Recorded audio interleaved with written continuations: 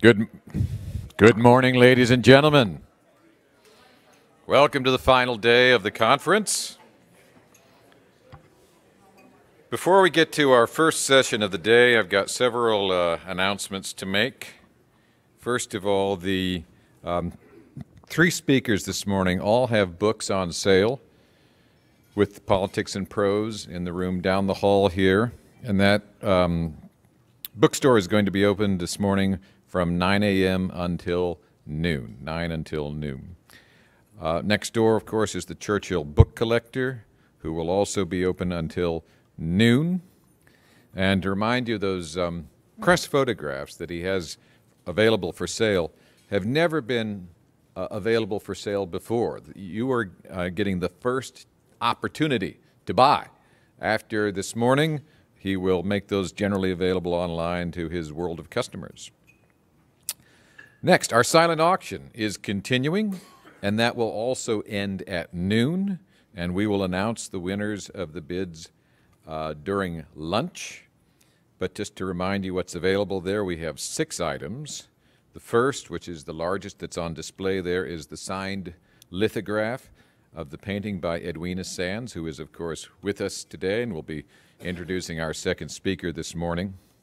The second item is a copy of Churchill's 1941 speech to Congress, and this is also a unique item. This one has been donated by Mark Courage, the Churchill Book Collector.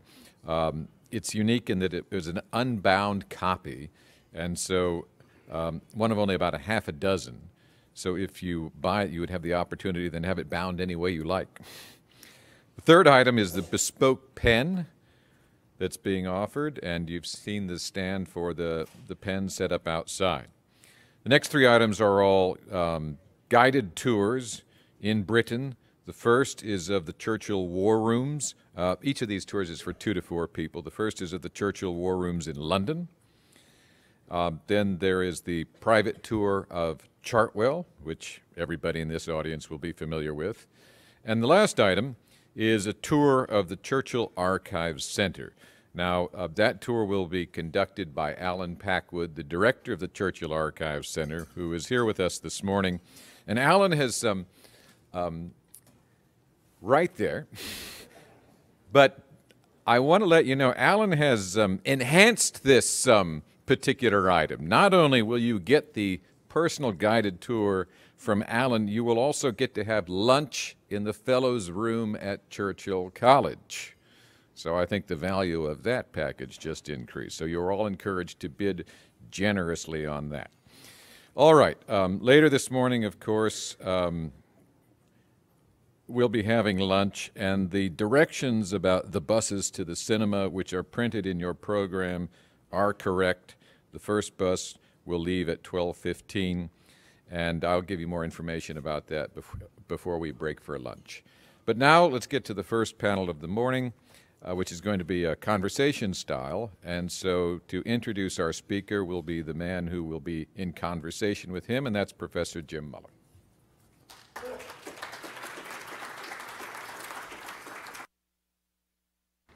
Oh, okay.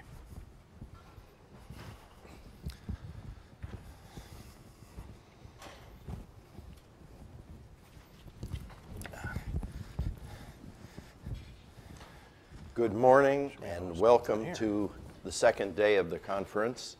I'm Jim Muller. I chair the Board of Academic Advisors of the International Churchill Society. And it's my honor to introduce our speaker, Mark von Hiking. John von Hiking. I'm sorry. It's okay. John von Hiking. It's early in the morning. What we're going to do this morning is have a conversation about friendship. And I think it's a very suitable conversation for our morning, because coming to these meetings and being together for several days in an interesting city with people who become friends over the years has enriched my life and that of several others in my family who have come almost as often. And for us to be together in Washington, D.C. with friends is a great pleasure, especially friends from a number of different countries.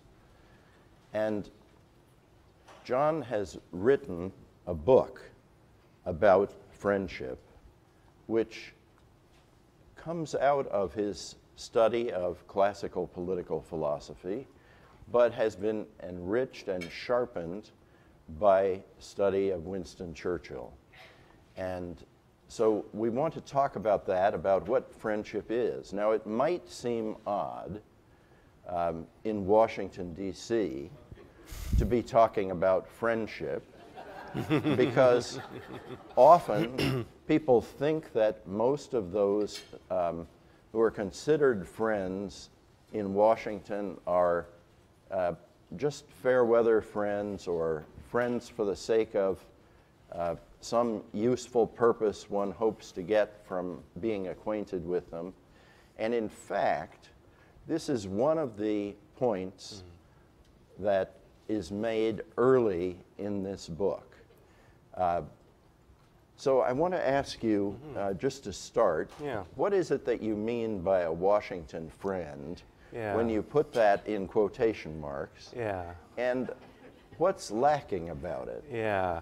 It's a term that a New York Times reporter uses in his book on the networking style of Washington insiders. The book is called This Town, and Washington Friend is exactly as he described it.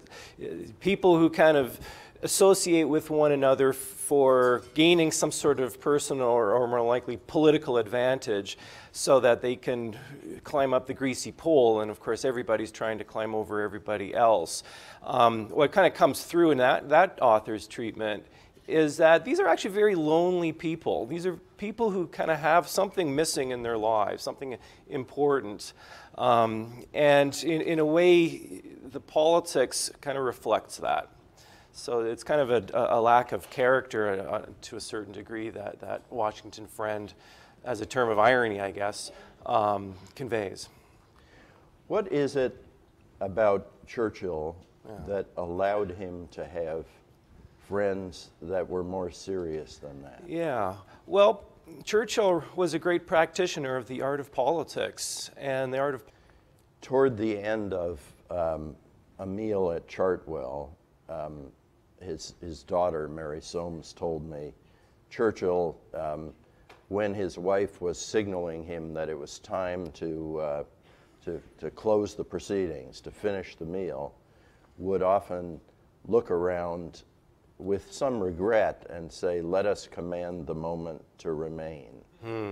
Can you surmise or imagine why that might have been? This is the dinner time conversation, much as you opened our session with the development over the years of friendships in gatherings like this.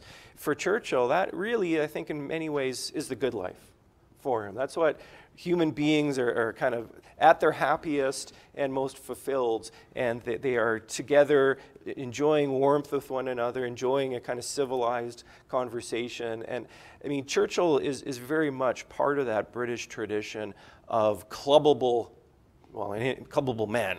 So in the sense that social clubs are a very important part of English history, going back at least 150 years prior. I mean, he and Birkenhead founded the Other Club in 1911 because they couldn't get into the club, which was what Samuel Johnson back in the day had founded. Edward Gibbon was a member, Edmund Burke was a member. I mean, all of these notables. So that was just part of what it meant to be a civilized human being, and one who's kind of could enjoy what life could offer, and that kind of convivium and sociability.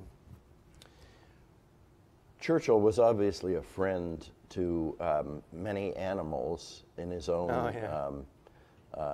eye, and I'm wondering what the range of friendship is that he explored and enjoyed. I mean, to whom can one be a friend? Yeah, well, in some ways, my book kind of treats that question in a narrow sense, kind of looking at the friends that he had with whom he worked with in politics, so kind of political friends. In fact, I purposely don't even go into the discussion of his friendship with his most important friendship with Clementine, because that just adds for me, that just added a layer of complexity for me that I just didn't want to touch. But at any rate, at least with his political friends, he was very interested in establishing friendships with people of stature, people who kind of enjoyed politics as a kind of serious game, both a game but a serious game. So there's a kind of magnitude of what they enjoyed. I wouldn't say that Churchill had a large range of friends. In that way, he took himself too seriously to have too many friends. Yeah, but those he did make, that those are important. His family was obviously very important to him, but does he think it's possible to be a friend in some way to one of his departed ancestors? Yeah. Well, he writes that biography of Marlborough in the 1930s, and I actually devote 2 chapters to that in the book, because I think in some ways that it's the consummate statement of his political wisdom. And at one point, somebody, I think it was Mackenzie King, the Canadian Prime Minister at the time, he asked Clementine, how has Churchill changed? Did he learn anything by writing this book on Marlborough? And Clementine said, he learned to be patient. And now, if you can imagine, Churchill wasn't known for his patience, but he learned patience. And I think, in some ways, Clementine's response, I think, sort of both underscores, but in some ways doesn't quite grasp at what Churchill learned. He really learned the deepest meanings, moral meanings of what friendship is, especially in the example of Marlborough and his very good friend, Eugene of Savoy. And there you have 2 very good friends kind of running a pincer movement to try to defeat the Central European despot, who at that time was Louis XIV. And of course, it's very hard to not read Marlborough, the biography, as Churchill kind of taking notes of what needs to be done, in a few years. And in that sense, one of the reasons why Churchill wrote that biography of Marlborough, not only for his own edification, but he wanted to save Marlborough's reputation from people like Macaulay. Macaulay was a great inspiration for Churchill for learning English history, but he dishonored Marlborough. And Churchill kind of writes that biography as a way of saving Marlborough's honor, kind of as an act of piety. And so he's kind of in conversation across the centuries with Marlborough, right? I think everybody in this room can appreciate how living history, or how Churchill regarded the deeds of the past as something to always be kind of in living communion with, and that always inspired him. And Marlborough is one of those examples. Marlborough had some very close friendships. Not just with Eugene, but with others in Britain and some foreigners as well. So of the domestic friends, Churchill treats Marlborough's network of friends as kind of the nucleus of what would become the modern English nation. And so he kind of treats Marlborough's time as a kind of hinge of when, and of course, Marlborough, as John Churchill, he was instrumental in the Glorious Revolution, as many people know. So England had its revolution, kind of became a parliamentary democracy, but John Churchill, the Duke of Marlborough, was kind of the instigator of a lot of that, and in some ways the guardian of that revolution. So Churchill treats Marlborough as a kind of pivot point in English history, as somebody who turns England in many important respects into a modern nation. And in that sense, his Marlborough biography is also an English history. One of the arguments you make in your book is that Churchill seems to think or to understand that a political deed isn't actually done until it's shared with a friend. Yeah. And I wondered if you could Sure. explain that to Yeah. us, because that's a rather unusual argument Yeah. and an interesting one. Yeah, well, it kind of gets to his dinner time conversation, right? People like to talk. Well, what do they talk about? Well, friends, during the day they go off and do stuff, and in the evening they enjoy their wine, they enjoy their convivium at the dinner table, and they talk. And so in human action, there's a sort of, we do stuff, and then we talk about it. And that talking about it takes on numerous forms. And in the case, that's kind of a micro example. At the political and a historical level where you see that, is that, Churchill, as everyone knows, won the Nobel Prize for Literature. And as a writer, Churchill thought rhetoric was the soul of action. And so what that means is that it's not just the performance of deeds, but it's also the writing of the histories. It's the explaining of those deeds to put them into context. And in the Marlborough biography, it's very interesting. It's a very praising biography, and there are many proclamations of Marlborough's military and political genius. But there is a devastating criticism that Churchill makes of his ancestor, which is Marlborough just assumed that his deeds and his palace would speak for themselves. Churchill, it's a very important criticism. He says Marlborough should have written a memoir. And Churchill says of his own act of writing this book, I'm kind of doing my ancestor a favor, kind of completing the thought, completing the action, by explaining it finally. So in the sense that, friends do things together and then they talk about it, in that sense, what Churchill's doing by writing the biography is he's kind of completing the project that Marlborough started. In Churchill's essay, Painting as a Pastime, he says that painting, especially a large painting like one of the ones by Turner's, is a tremendous intellectual effort and achievement, partly because of the importance of memory. And he compares it, though, to many other kinds of things that one has to do that require many complicated steps and so on. And one of them is fighting a battle. Yeah. And he says fighting a battle is really less successful because the enemy keeps trying to interfere and mess things up. Yeah. Is Churchill making some kind of a statement there about the difference between thinking or speaking and doing, which was, of course, a theme in his autobiography as well? Yes. Yeah, what's fascinating about that wonderful essay on painting is that it is kind of a metaphor for the art of a statesman and the art of a military leader. And of course, in his histories, when he's describing his own strategic oversight of the battle scene and the political situation, he frequently uses these artistic metaphors. So to have an oversight over the whole scene, right? That kind of notion. And of course, military strategists, not just Churchill, use that. He's actually, I think, drawing on a tradition of military strategists who'd speak that way. Clausewitz being one of them, kind of talks about the stroke of the eye and so forth.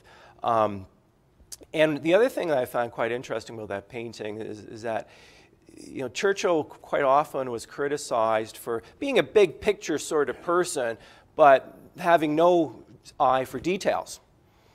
And whether or not that's true, at least in the painting essay, he shows how you need to attend to both.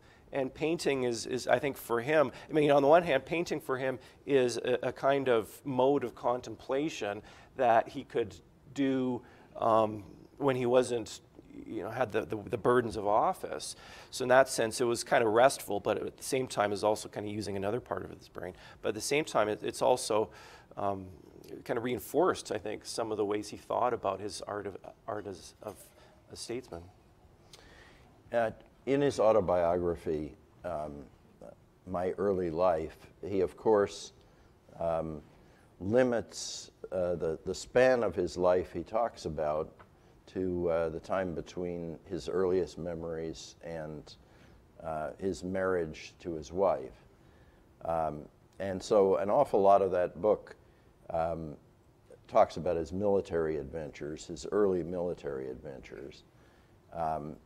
And he also talks about some of his school friends and so forth. But above all, especially right at the beginning, he talks about his relations with his parents. Yeah. And he makes two remarks about one about each of his parents, and I'd be curious what your reactions to those are. One is that he says his relations with his mother, as he grew up and became a man, became more like those of a brother and sister than those of a mother and son. And of his father, he says many interesting things.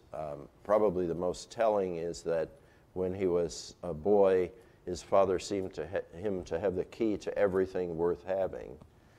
But of course, his father always seems to have had a less than high impression of what was going to happen to the son. Yeah.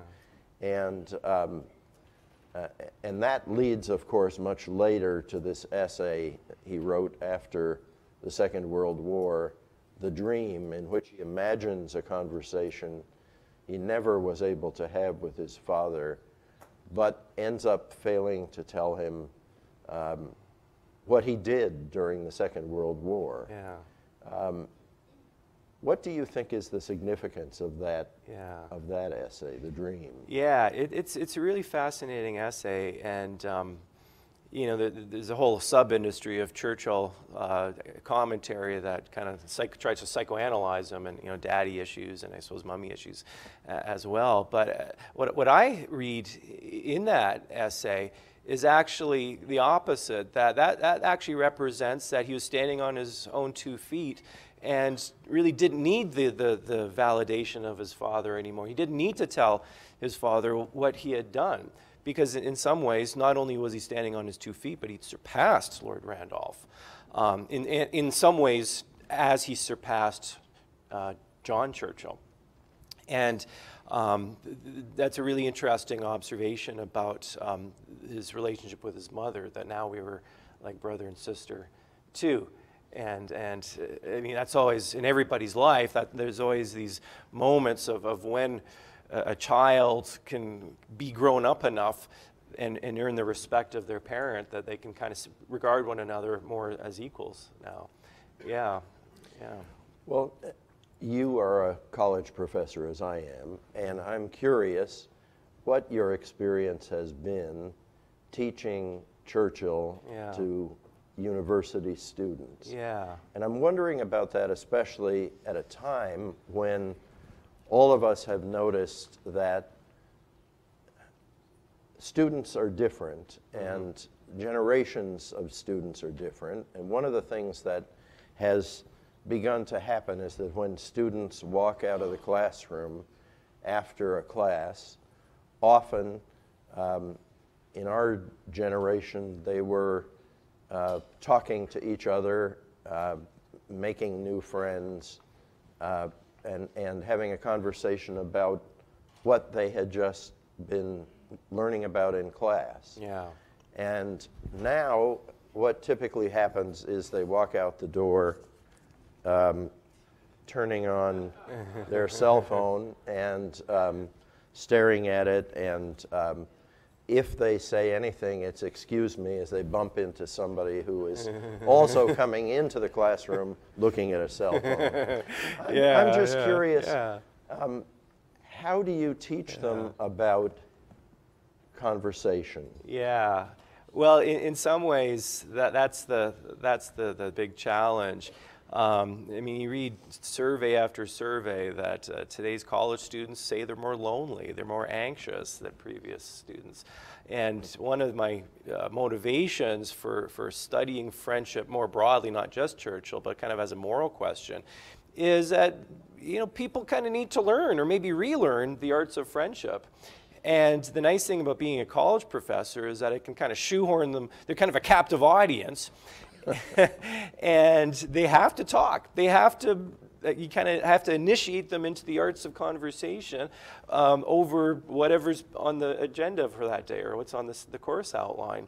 I've taught Churchill to kind of upper level students, and one of the things that they really, you know, discover is not only the arts of friendship as practiced by a politician, but friendship as something that is central to the art of politics. I teach political science, so of course I'm teaching politics.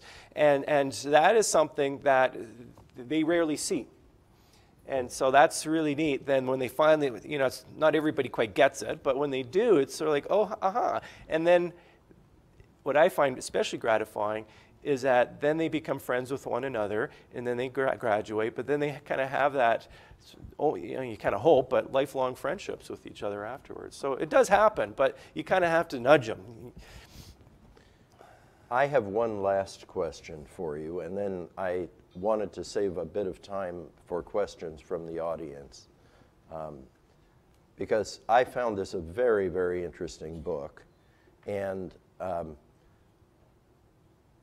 there have been more than 1,000 biographies of Churchill, but there is no book like John's. So if you don't have it, there probably are still some in the bookshop. And there's one up here. This is what it looks like. But my last question to you is, your book has what might appear to be a strange title. Yeah. Would you tell us the title and explain it for us? Yes. So the title of the book is called Comprehensive Judgment in Absolute Selflessness. And then it's got a subtitle, Winston Churchill on Politics and Friendship. The main title is taken from a line from his biography of Marlborough, which kind of captures what he sees in Marlborough. And I'll just read the line for you, if I may.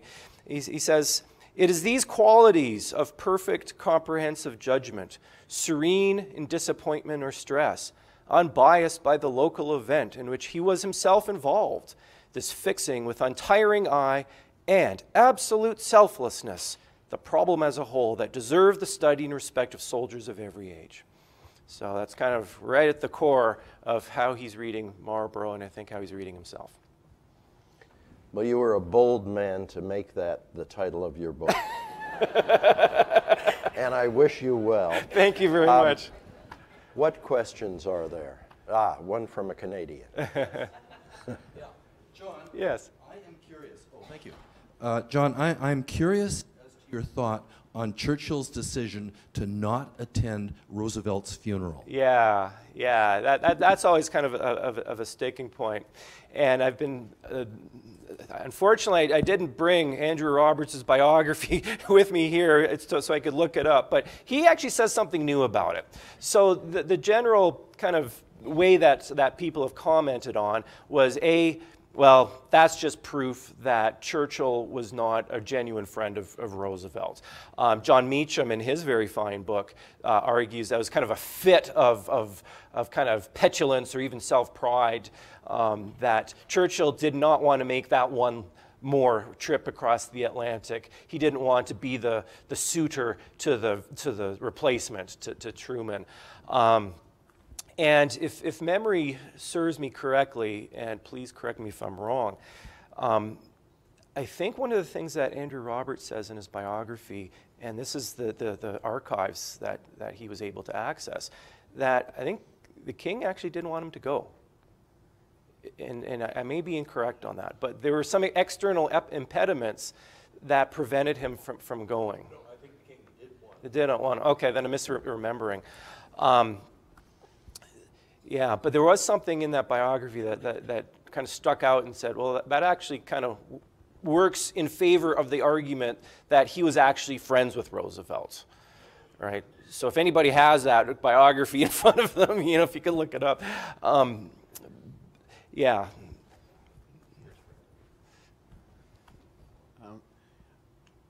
Eisenhower divided his friends into those he liked and those he didn't like. And those he played golf with. And I wonder, I don't think Churchill would have done that, but I'm Yeah. curious to know what you think about his friendship with Stalin, because to some extent it replicated the romantic relationship between Marlborough and Eugene. And to some extent, Churchill knew exactly what Stalin was like and what a fiend he was. And yet he seemed to say on occasions that, you know, he could get on with this man, he could do business with this man. And even sort of, to some extent, romanticized him. So what do you think going on there? I think a lot of that would have been rhetorical in the sense of trying. I mean, of necessity, he had to work with Stalin. So I would actually not say that he was friends or friendly with Stalin. I think actually Harry Hopkins plays a very crucial role in being a mediator between Stalin and Roosevelt and Churchill as well. I mean, when Roosevelt is making fun of Churchill in Tehran, it's you know, the reason he's making fun of Churchill is because he's trying to impress Stalin. Stalin doesn't like him at all. And of course, Stalin distrusts Churchill because of his anti-communism, but yet they all have to kind of work with each other. When Stalin is talking about how he's trying to make a connection when Roosevelt speaks of when he's trying to make a connection with Stalin, that's fascinating because he's frustrated. And he says, you know, he's like a wall of ice, and I'm trying to kind of break through that, and I'm trying to make a personal connection. And I mean, that sense of needing to make a personal connection at the highest levels of power, I think, says something about the arts of friendship as something that's necessary. But, you know, there are limits. I mean, Churchill had this joke, and I think it was a joke, where he says, if I could only dine with Stalin once a week, then everything would be fine. I think it was a joke. We have another question here. John, do you address his relationship with his brother Jack? And if so, would you elaborate? And how did their father feel about Jack? Did he have more aspirations for him than he did Churchill? I'm afraid I can't. I really didn't look into that, so I really don't have an answer. I'm sorry.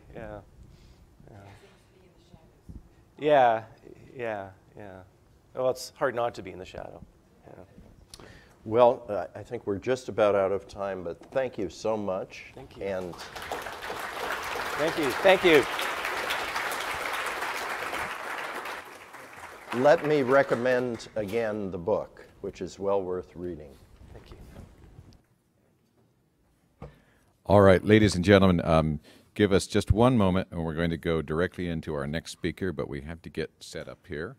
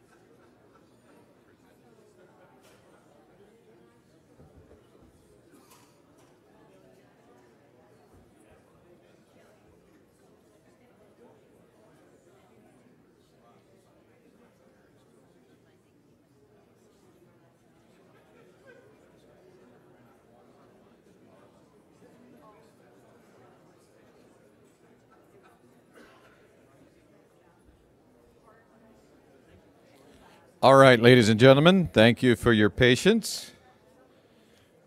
Again, as a reminder, the books for all three of our speakers this morning, as well as the books by Edwina Sands, who's about to introduce our next speaker, are available, and the authors are all here and so available to sign those books this morning.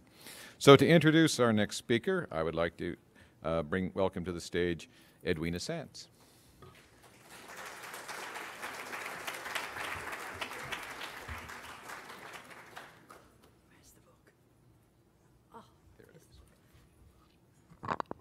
Hello, everybody. Hello. Good morning. Well, it's a great pleasure to see you again, me on the platform. Prefer to sit down and listen, but anyway, here I am to introduce a great friend and a great friend of all our family, Aurelia Young, Oscar Neymon's daughter. Now, this book, I haven't read it yet, but I know I'm going to enjoy it. And I'm very pleased that she chose this photograph for the cover. It absolutely combines Oscar Neymon and Winston Churchill. And because Neymon sculpted my grandfather, I think he had a better relationship with Neymon than he did with Graham Sutherland. And I think he was also more pleased with the outcome. Now, this is absolutely a historic picture because Grandpapa, as we all know, was an avid painter. But I think that Neymon could see that Grandpapa was getting a bit restless while he was sitting for him. And so he gave him a lump of clay and said, well, I'm doing you, why don't you do me? And so this is the thing. And you can see the profile of Oscar Neymon here, a very sharp and deliberate and defined profile he had. And Grandpapa caught him perfectly. So I think in a way, more difficult to sculpt Grandpapa than to sculpt Neymon. But he did it very, very well.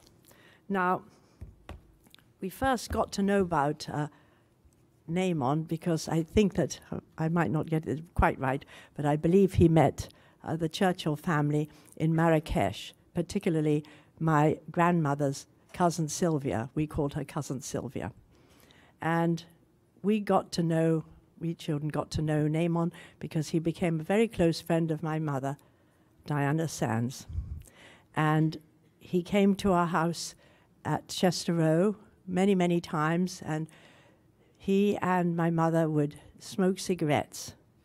They didn't give it up like other people did, but they smoked cigarettes, and the room was full of smoke, and they would talk, and you'd walk into the living room, and there they'd be deep in conversation. It seemed that they had so much to talk about, and they became very good friends. And that's how I got to know Neymon.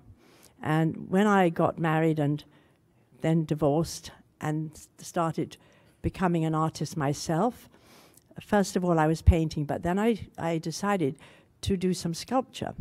And Neymon came into my house one day, and he said, well, you need an armature, because you can't just expect to do a large piece, a tall piece, just putting one lump of clay on top of the other. So he went back to his studio and he brought me an armature. So then I did a sort of sculpture that could have spaces in it because it was held up by the wires. So that was a big, important thing to have such a famous artist give me a bit of advice. Now, we went, then I started living in America, and I heard from Neymon that he was coming to Kansas City to the unveiling of a sculpture he made of my grandparents sitting together. I think you've probably all seen it, maybe at Churchill, there's a similar one there. So we had the unveiling in Kansas City. I don't know exactly the date, but Pamela Harriman came, and that was a big excitement for everybody. And no, it really was, by the way. Now, I feel that Naaman loved to talk about things, and a few things he would talk to me about and tell me, and I really am sorry, a little bit like Jill Rose's point about not asking for memories until it's too late, because I think Naaman had an awful lot of secrets and quite a lot of memories of conversations with my mother, and I didn't ask my mother much, and I wish I had. So now I think I should take that to heart and talk to my children and grandchildren so they don't wake up one day and say, I wish we'd asked Edwina more things. So anyway, where is Aurelia? Wonderful Aurelia in green, evergreen.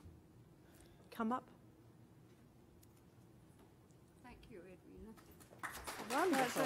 I put that there. You can hold it up. Let me go down. I'll put this back.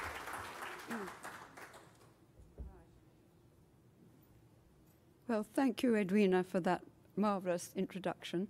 Before we begin, could we turn the lights a bit lower?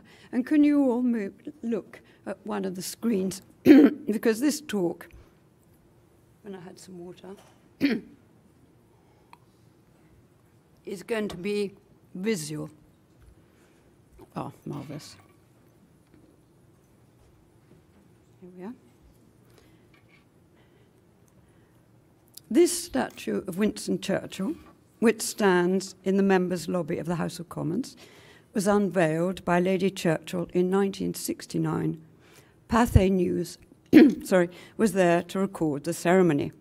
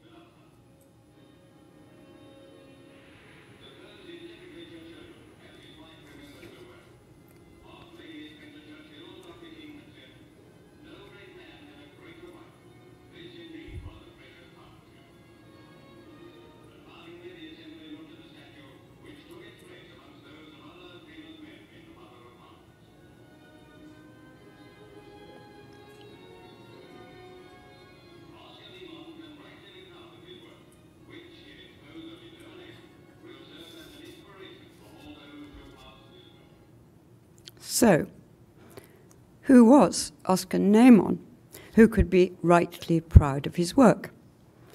As we've discovered, he was my father, and this is how he became, in the words of Sir Martin Gilbert, Churchill's favourite sculptor. Everyone called him Naaman, including Edwina Sands and my mother, so I will too. Naaman was born in Osijek, in Croatia, in 1906. He studied in Vienna and Brussels, moving to London before the Second World War to escape from the Nazi threat. When he was in Brussels, he made this medallion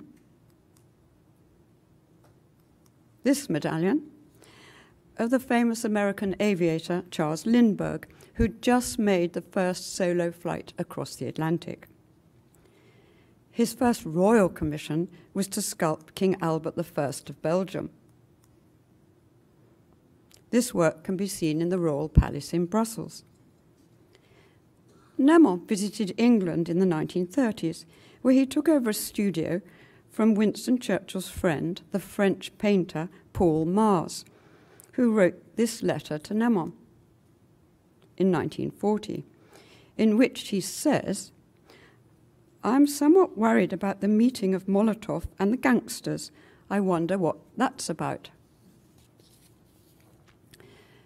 Naaman was taught English by the caricaturist and author Max Beerbohm, who made this sketch of Nemon. Nemon often had lunch at the Allies Club in Park Lane.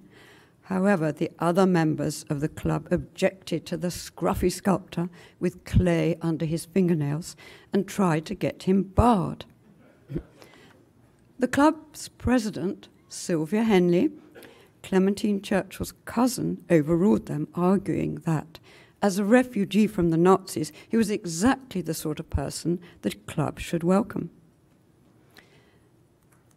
Nemon married Patricia Villa-Stewart, and they made their home in Oxford. I was one of their 3 children: Falcon, Aurelia, and Electra. I was named not after Julius Caesar's mother, who was also Aurelia, but after a Pullman railway carriage.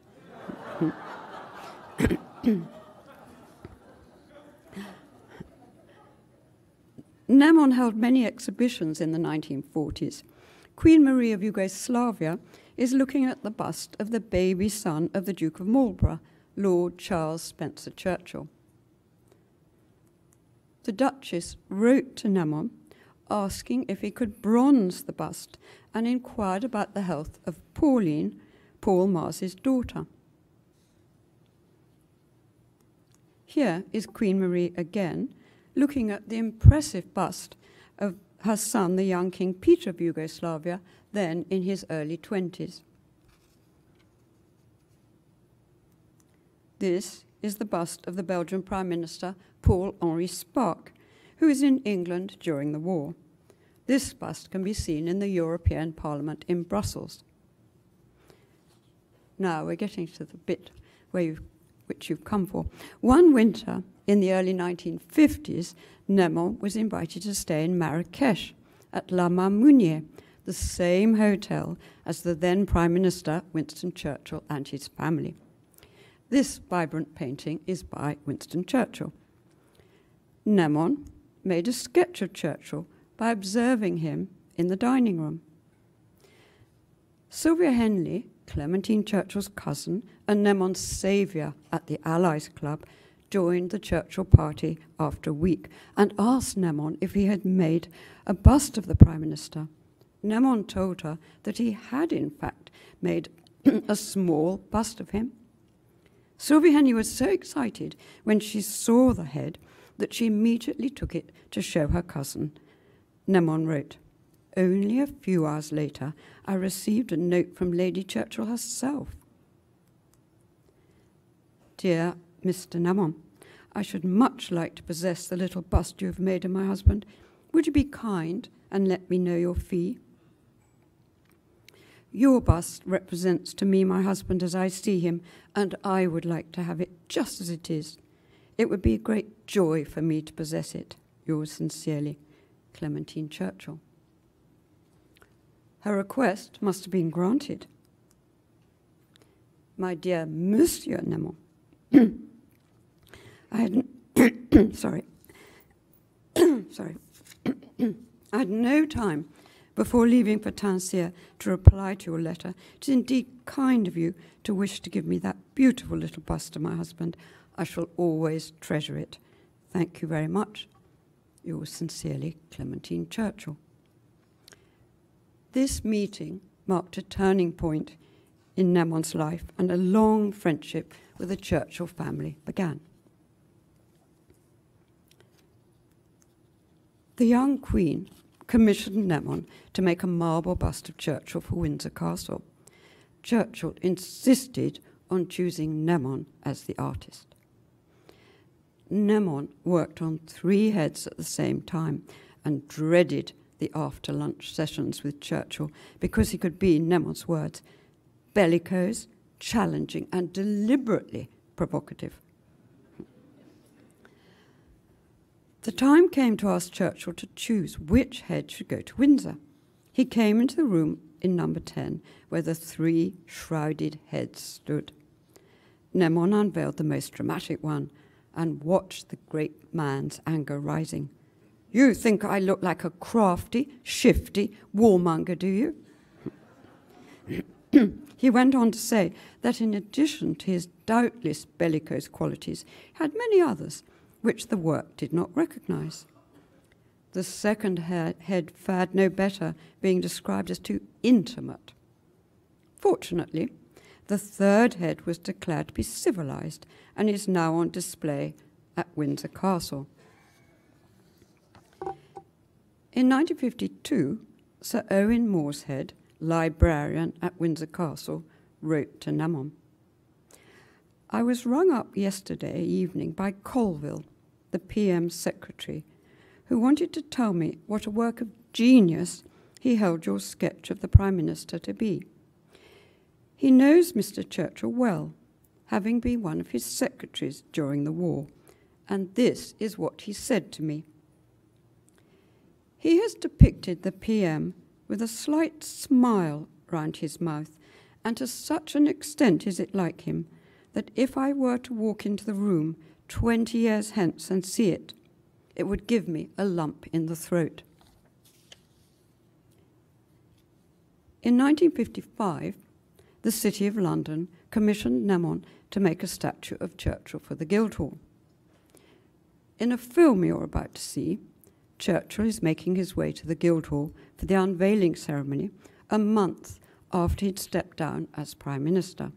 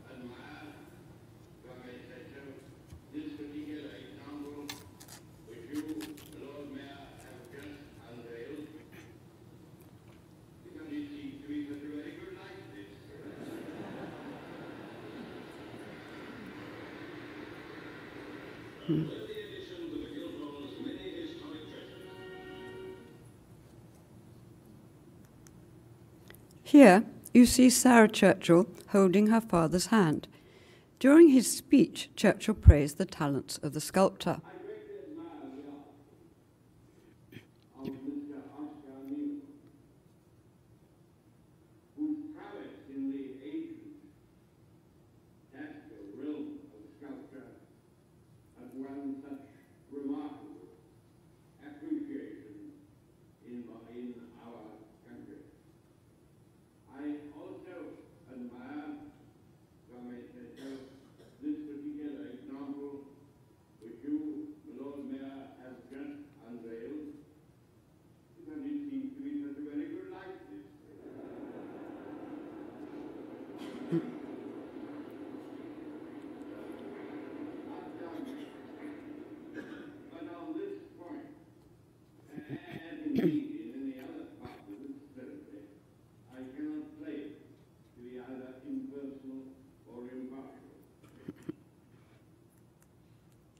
Here I am, aged 10, with my mother and brother, my brother Falcon, in Namon's studio.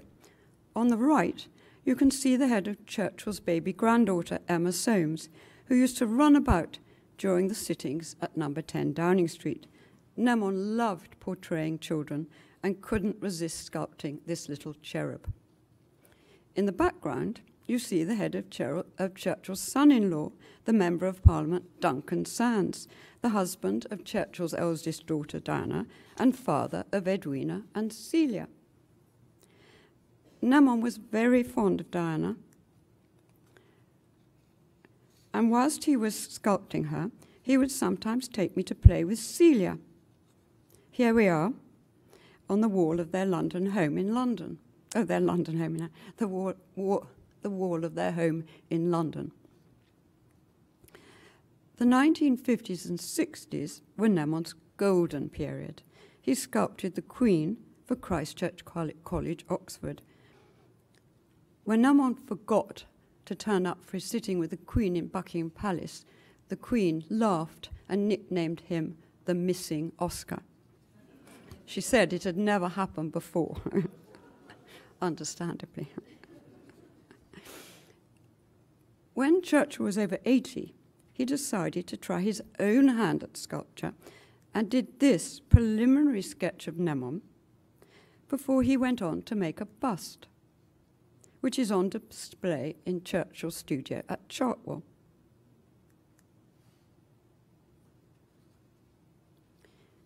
In a moment, you'll hear Nemon's soft voice telling an interviewer how Churchill came to do the sculpture. He decided that he would do my sculpture in order that I could see his an exchange. So he actually did it? Yes, the only sculpture he ever did was mine. Good. So where is this sculpture? I don't see it in Churchill, in the museum. It's there among his pictures. Was it good? It was certainly good. He did that sculpture. But he was very excited while he was working. His cigar was melting in his mouth. He didn't cast, but then he allowed me to cast a replica in bronze for my own vanity. Was he a good sculptor? Well, he was quite a good sculptor. I think as well as a painter. Only he did that sculpture when he was 8 years old. Nemon sculpted Randolph Churchill at his home in Essex, and this is a closer look at the bust, which seems to have disappeared. Here is Mary Soames with a bust Nemon made of her at her home in London. In her book, Speaking for Themselves, Mary Soames wrote a footnote. Oscar Nemon, brilliant sculptor, commissioned by the Queen to create a bust of WSC for Windsor Castle, Nemon became a friend of the family. After Churchill's death in 1965, a committee was set up to find a suitable way to erect a memorial to Sir Winston Churchill in the House of Commons. The Labour Member of Parliament, Emmanuel Shinwell, was the chairman of the committee, which decided to commission Nemon to make a bronze statue of Churchill, which would be placed on the vacant plinth by the Churchill Arch at the entrance to the chamber of the House of Commons.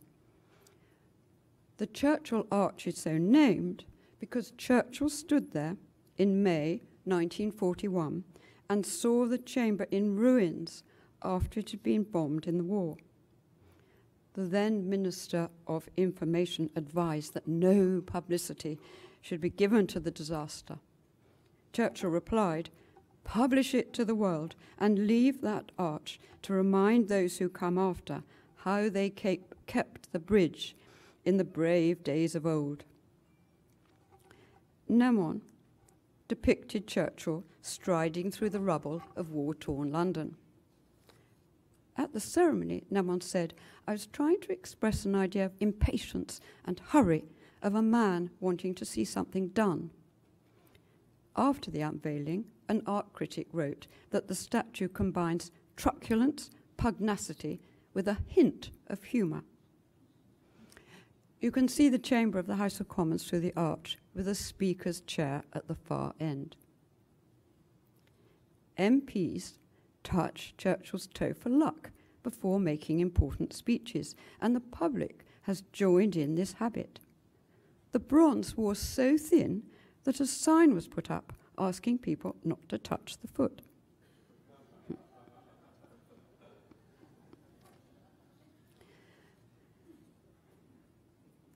Field Marshal Montgomery was one of Churchill's many war leaders sculpted by Nemon. Initially, it was rather brusque. "How long will it take you to finish this sculpture?" he demanded, Nemon was unable to answer, saying it depended how difficult it was going to be. How many sittings did the Queen give you? 10, he answered, although in fact she'd given him 7. What a waste of time, replied the Field Marshal, but I'll give you 10 sittings too. This statue stands in Whitehall near the cenotaph. The statue of Air Marshal Lord Portal stands on the Victoria Embankment. Nemon portrayed him looking up at the sky, anxiously waiting the safe return of the air crews serving under his command during the Second World War. Another of Churchill's war leaders, immortalised by Nemon, was Field Marshal Viscount Alexander of Tunis. Jock Colville said of him, "He was Churchill's beau ideal of a soldier, and the admiration was mutual." Here you see Nemon with his 2 busts of Lord Beaverbrook. Sir John Rothenstein wrote about one of these works. It is among the most searching of his portraits. Beaverbrook's energy, independence, pugnacity, initiative, cynicism, and humour are all subtly yet lucidly revealed. The New Zealander, General Freyberg, was a brave and much decorated soldier who commanded the Allied forces in Crete during the war.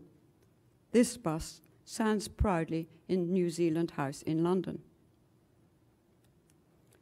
Lady Violet Bonham Carter, one of Churchill's oldest friends, became a close friend of Nemon.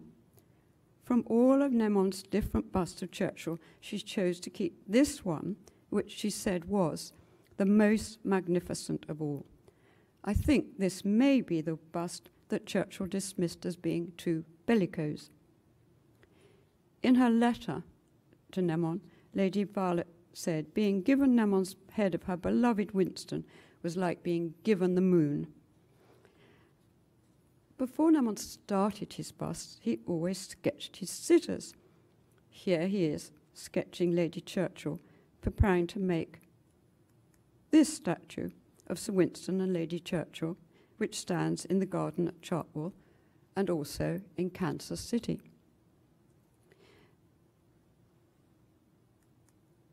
Nemon is working on his clay head of Prime Minister Harold Macmillan. The clay bust was then cast in bronze and now stands in the members' lobby of the House of Commons, not far from the statue of his mentor, Sir Winston Churchill. The Queen granted Nemon a studio to work in some old storage place in St. James's Palace. This studio opened onto the Queen Mother's garden. She would often visit the studio to see how work was progressing and would share horse racing tips over a glass of gin.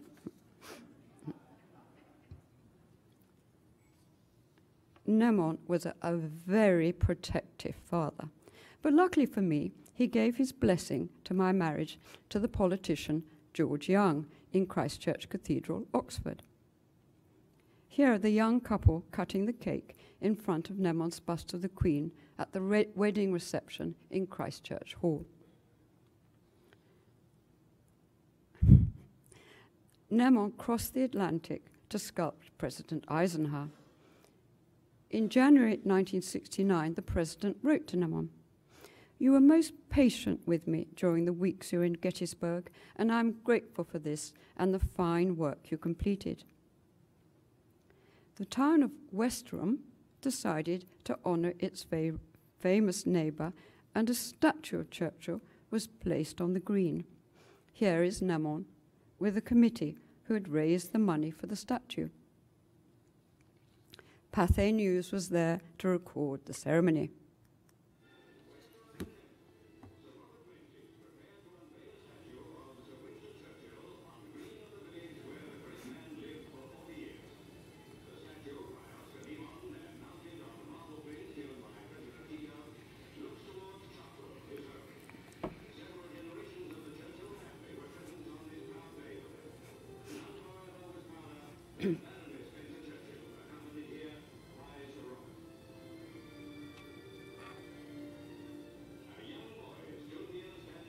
think that's Randall.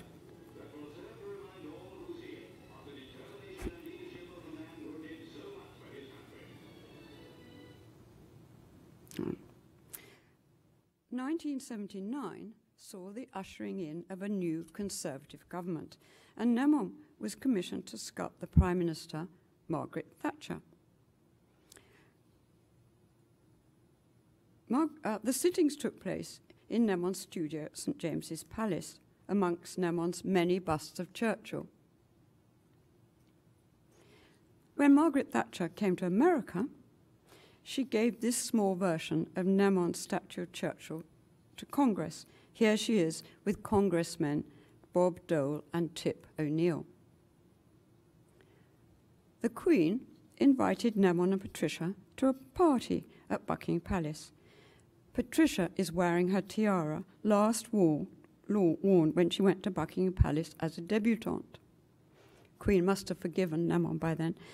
And here I am with my husband George wearing the same tiara after the opening of Parliament in the House of Lords. In 1984, Nemon was commissioned to make a relief of Diana, Princess of Wales.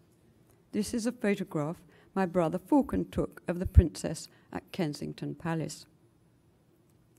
This is a sketch Nemon was preparing for the relief. He had one very enjoyable sitting with the princess, but died of a heart attack in hospital just before his second sitting. Diana wrote me a generous letter of condolence. Dear Lady Young, I just wanted to say how terribly sad I was to hear about your father. The very least I can do is send you my deepest sympathy and to say I'm thinking of your family a great deal. I was greatly looking forward to my next sitting with your father, and now I will remember that happy hour I was fortunate enough to spend with him. Yours sincerely, Diana. This is the obituary that appeared in the Times newspaper, sculptor of the nation's leaders. The Queen said on one occasion that Nemon was the only person who could get Winston Churchill to do what he was told.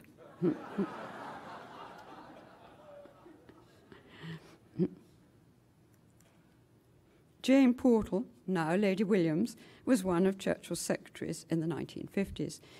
Jane Williams told me how she used to sit holding her pad for dictation whilst Churchill and Nemon talked to each other.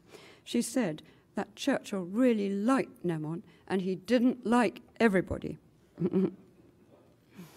In the background of the photograph is Nemon's bust of Professor Ernst Chain, who Jane, then Welby, worked for in the 1960s. In 2007, Edwina Sands and I were invited to unveil the bust of Churchill at the Franklin and Eleanor Roosevelt Institute at Hyde Park, New York.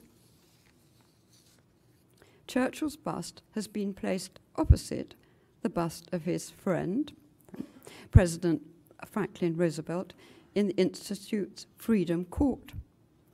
As we know, Edwina is a renowned sculptor, and in the background you see her two figures cut from a piece of the Berlin Wall. In 2009, one of Nemon's busts of the Queen was installed in the House of Lords. The bust is waiting to be unveiled by the Queen in the Royal Gallery.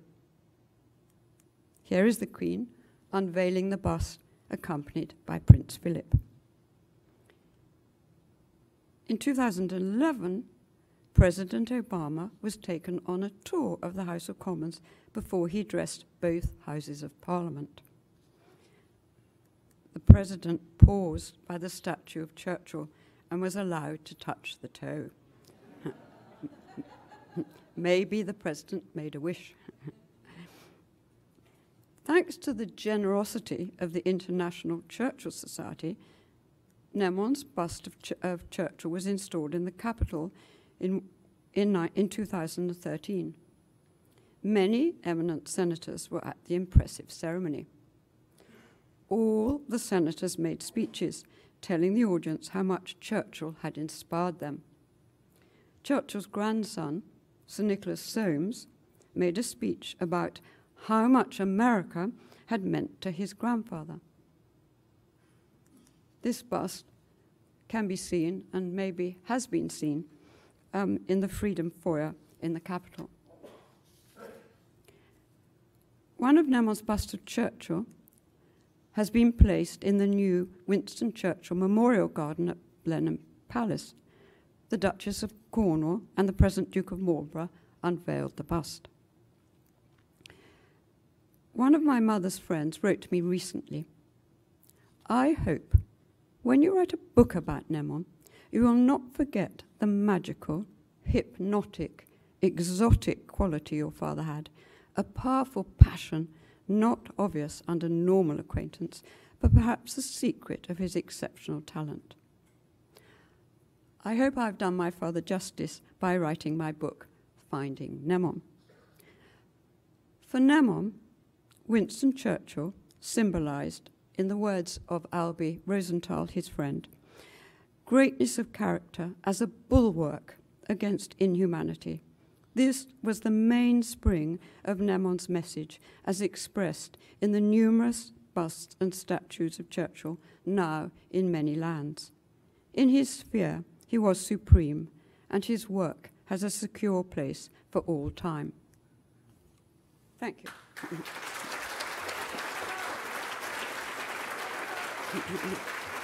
Oh, sorry.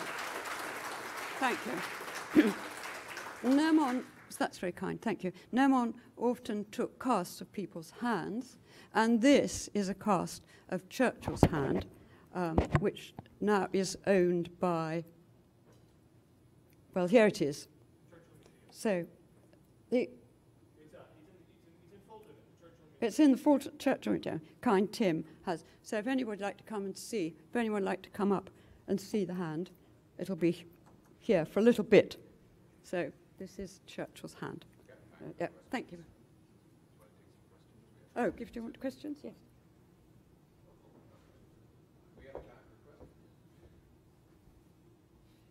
Oh. Well, perhaps everybody would like to have coffee instead. Right, yes, don't worry. Stunned.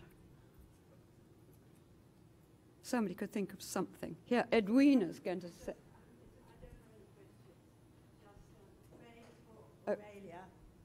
Praise for Aurelia. You have really brought Nemon back to life for me and maybe many others. Thank you. Oh, thank you, Edwina. Oh. No.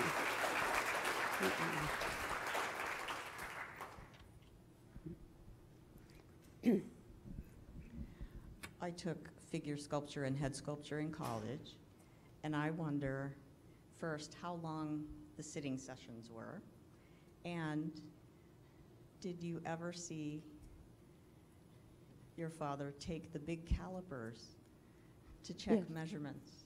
Yes, yes. Well, I don't know how long the sittings took. He was very charismatic. People loved sitting for him, apart from probably Churchill, who didn't have time, and Sigmund Freud, who was also busy, and Montgomery. So I don't know really how long the sittings were, but sort of official sittings were about an hour, I think, probably with the Queen, like that.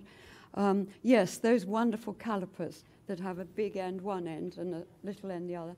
I definitely remember seeing the calipers, and I really wanted to keep them, but last time I looked in his studio, I couldn't find them. Yes, the calipers have a great meaning. Oh, well, congratulations on being a sculptor. Wonderful presentation. How did your father get to know his subjects so that he could portray something essential about them? Well, he had, in the 1930s, when he was a very young man, he sculpted Sigmund Freud in Vienna and got really to know Freud quite well as anybody who buys the book, much to be recommended, will discover he not only sculpted Freud, but nearly all of Freud's disciples. So he had quite a knowledge of psychoanalysis. Well, I don't know. He was just very talented. I mean, somehow he managed to get the personality into the work. How, I don't know. You know, how do clever people do clever things? Sometimes we don't know. Tuesday at lunch at Hillwood, you told a wonderful story, a little story about your father and Winston Churchill when Churchill was sculpting him to keep him, your father wanted to keep him busy. Could you repeat that story? It was so nice about how Churchill was your father wanted him to... Oh, I see, yes, yes. Right, yes, right, yes. Because Churchill was a rather restless sitter, and it was thought that it would be a really good idea, as you see, to give him some clay so he could do some work on a bust, or perhaps Churchill decided, I don't know. But anyhow, Churchill had his bit of clay sculpting Nemon, as Nemon was sculpting him. But for Nemon, this was a complete disaster, because Churchill would say, "Keep still, keep still." When Nemon wanted to, look around at him. So that wasn't actually such a wonderful idea for Nemon. Yes. We were fortunate enough to see the bust on the Capitol tour. Right. And as you know, I made a huge stink about the fact that there was no name of the sculptor. You explained to me, you found out from Lee Pollock why that was. Yes, sadly, people very often don't put who the sculptor was on the works. In fact, in the big statue of Churchill in the House of Commons, there's no indication who did the sculpture.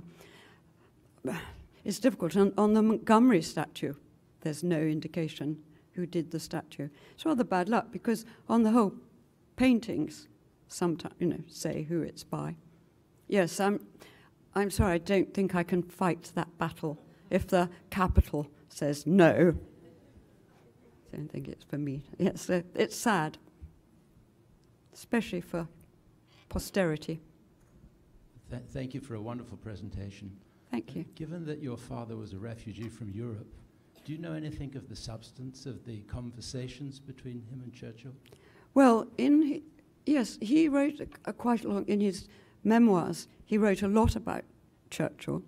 Some is in my book. But the one that I remember, when he was having lunch with Churchill, and Churchill said, I may have got it wrong, Tim, I have to look at the quote. Churchill said, when he gets to heaven and St. Peter says, "You can't come in, you're barred because you bombed Dresden and killed all those people,"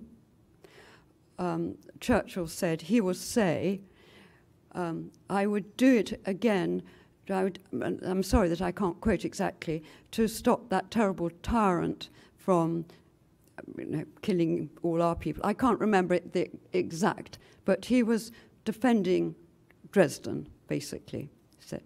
So they did talk a lot, and in my father's memoirs, actually had a lot about what he talked to Churchill about. And in fact, there's a bit about, Edwina's brother, Julian, yes, about he asked a question, but now I can't remember, so that's all more reason to buy a copy of the book.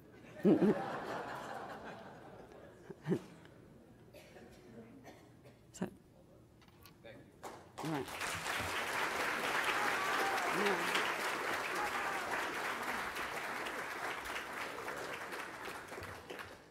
All right, ladies and gentlemen, we're ready to take our morning break, and we will reconvene in 15 minutes at 10:45.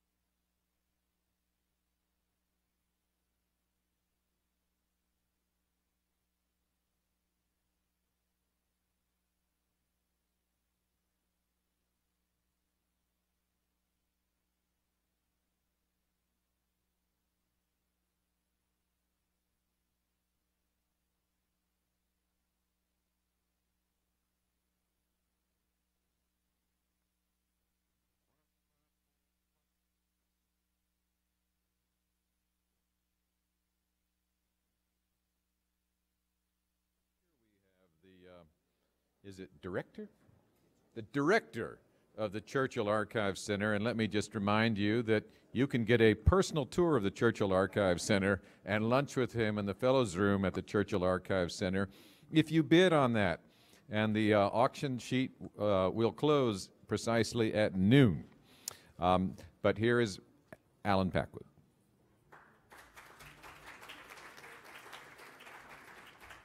Right, good morning everybody. First of all, I would like to thank the organisers for letting me make this introduction. As many of you know, I only arrived here yesterday, but it sounds as though you've had an absolutely fantastic conference, setting the bar extremely high for those of us who are involved in organising London 2020 next year. And you'll be hearing a little bit more about that very soon. I certainly would not have wanted to miss this opportunity, as it's a chance to really speak from the heart and to repay a very personal debt, because actually I owe Piers everything. Without him, I certainly would not be standing here on this Churchill stage today, and I don't know where my career path might have taken me, but I'm sure it would not have been anywhere near as fun or as fulfilling. Piers was educated at Magdalen College, Cambridge, but in 1995 he became a Fellow of Churchill College. And I know this because he was my predecessor as keeper, not director, of the archives, as it was then styled.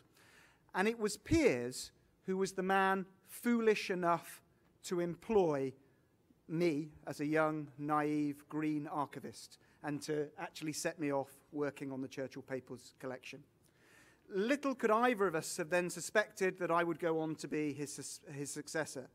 And his were certainly hard, suede shoes to fill, because he presided over a 5-year program to catalogue, exhibit, and microfilm Sir Winston's personal papers. Some 2,500 boxes, an estimated 1 million items.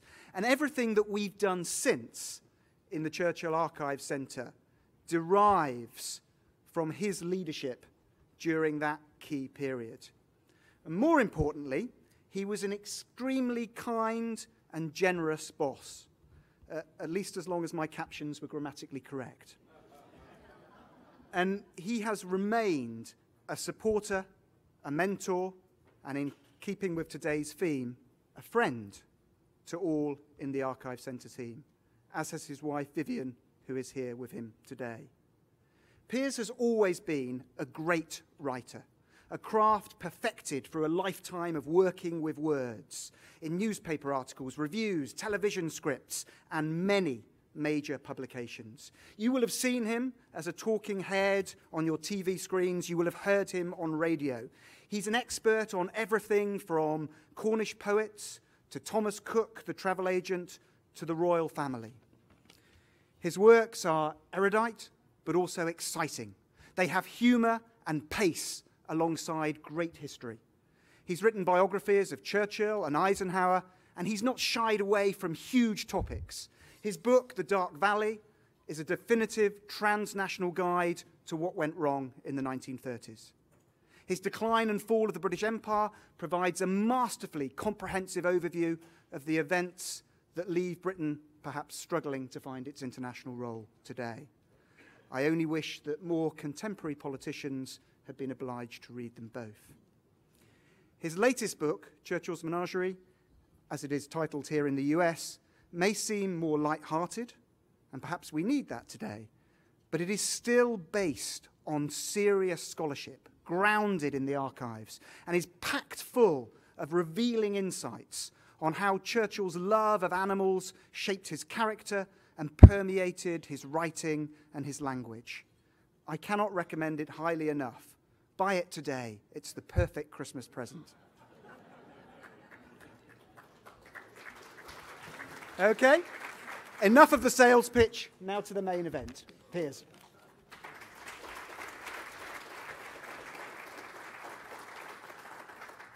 Well, whatever I say after that's going to come as a dismal anticlimax. I really can't say. But I will say this, that the one thing the one good deed I think that I shall be able to claim when I get to heaven is to have appointed Alan as my successor. Not that I appointed him actually directly, but I think my influence counted sufficiently with a lot of other people's influence, because he has made the Churchill Archive Centre into what you would call 4 presidential libraries rolled into one. So he is a major, major figure, and he's...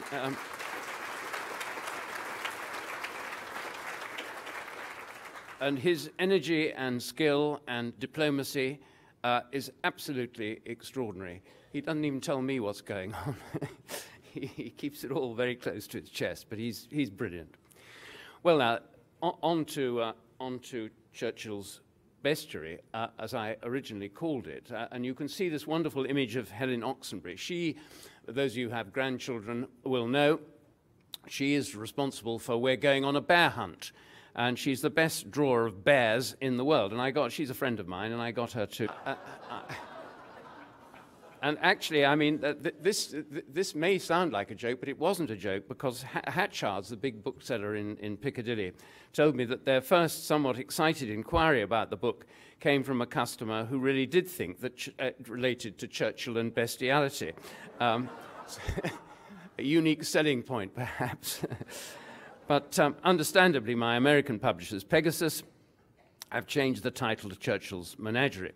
However, to be clear, I aim to show, via the many animals marching through my pages, that Churchill was innocently, but in a quite extraordinary fashion, preoccupied, amused, intrigued, enchanted, and besotted by creatures great and small.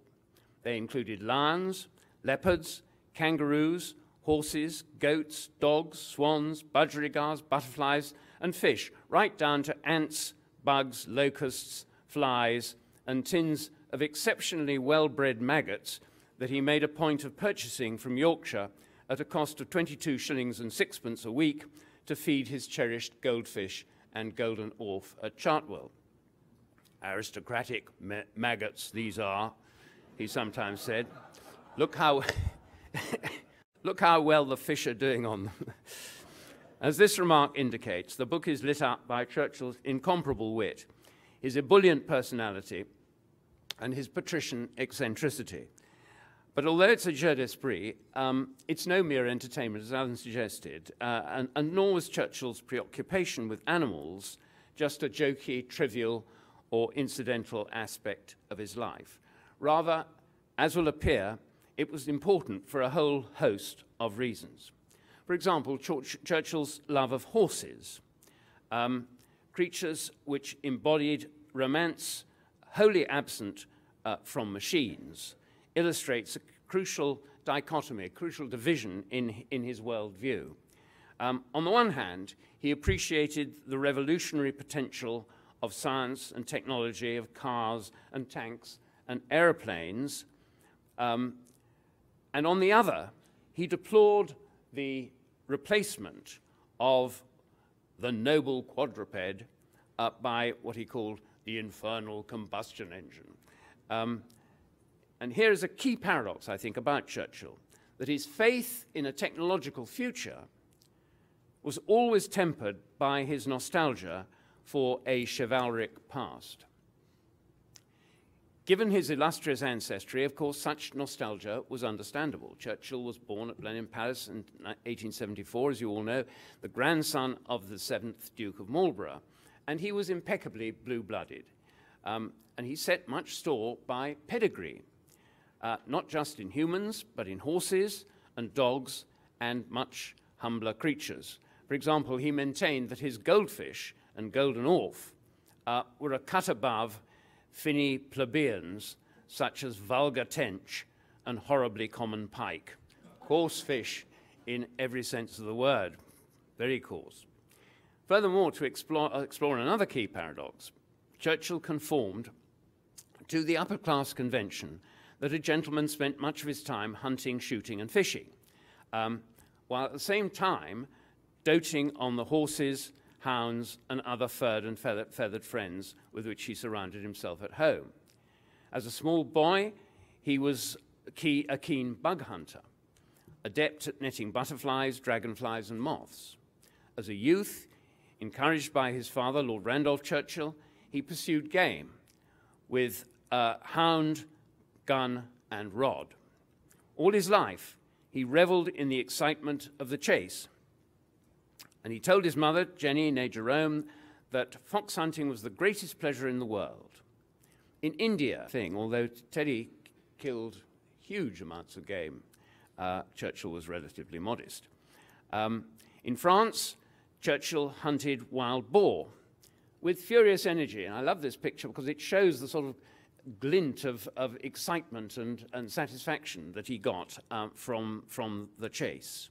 And he would certainly, I think, have agreed with Montaigne that he was always determined to be in at the kill, and he would have agreed with Montaigne that hunting without killing is like having sexual intercourse without an orgasm. At Balmoral, he once dispatched 3 stags in a single day, and throughout his career, he enjoyed shooting grouse, pheasants, snipe, and partridge, and catching trout and salmon. And yet, here's the other side of the story.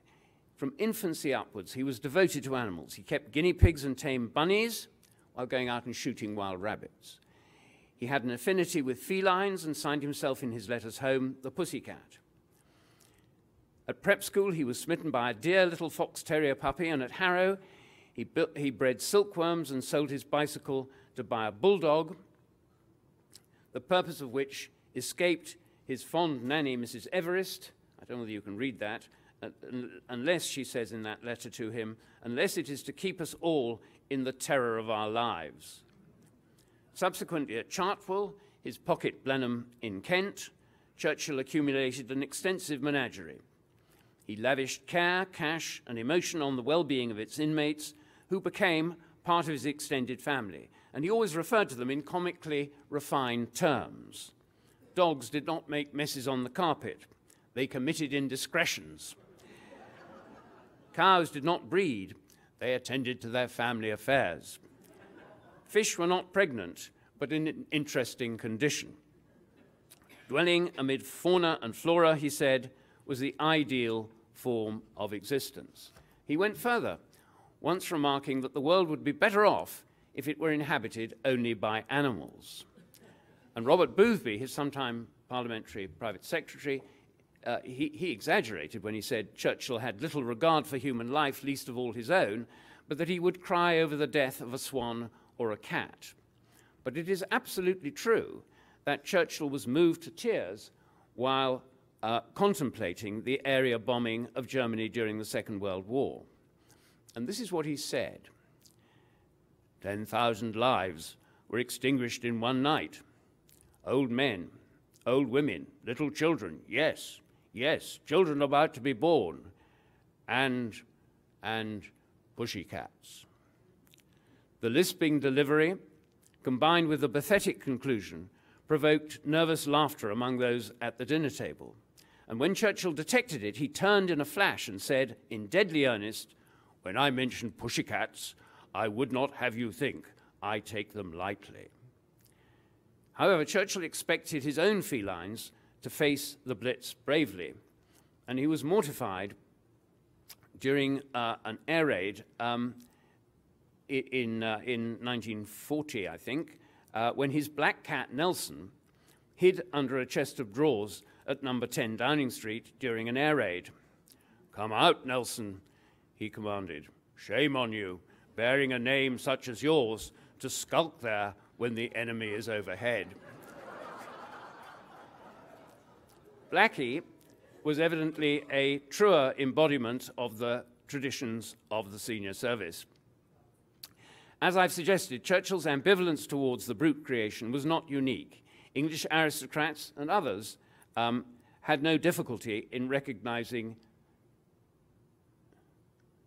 their traditional addiction to blood sports with a fondness for animals.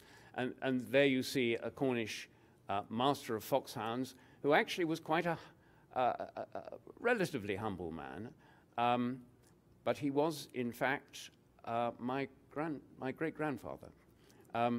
But he wasn't grand. He accepted being a grandfather. He was actually only a rich farmer. But you can see the attraction that those sort of blood sports had for people at the time. But Churchill related to animals in a highly idiosyncratic fashion.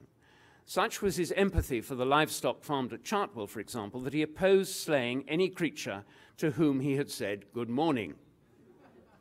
On one memorable occasion, he asked his wife Clementine to carve the goose because it was a friend of mine. And on another, he was also hesitated at the table to carve a large roast chicken. And when Clemmy told him to hurry up and get on with it, he replied in a voice fraught with emotion, "I'm just wondering if this is Ethel."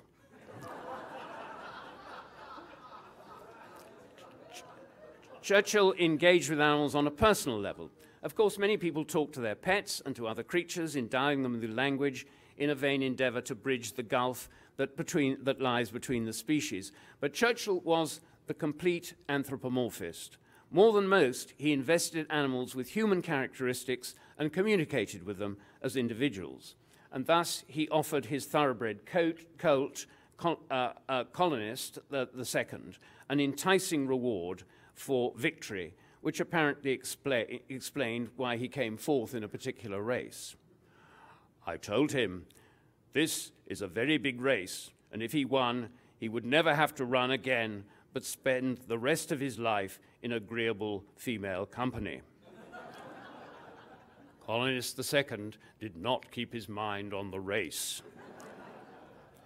Churchill wrote letters to and from his poodle, Rufus, an animal it was hard for others to like because of his appalling halitosis. One private secretary said that Rufus had breath like a flamethrower. But Churchill doted on him and made elaborate endeavors to arrange his marital affairs. He sat Rufus on his, this is a proposal. You can see that it's marked very private, and you can understand why if you can manage to read it. Churchill didn't want, he didn't want this generally known.